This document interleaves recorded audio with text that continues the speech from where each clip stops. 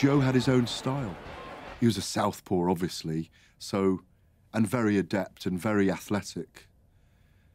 But he had a father who was not classically trained as an amateur boxer, but he'd been in the musical world, playing in a band. He's got that energy about him. But what he did was he transferred a lot of musical movement into Joe throwing 5, 6, and 7 punch combinations.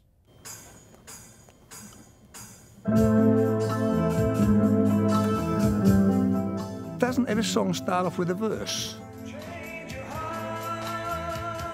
Which is jab, jab. Of the verse, you're going to be late.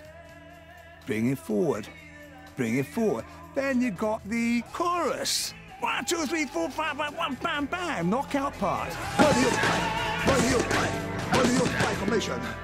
What do you want to after? What do you want to? Bang, jab.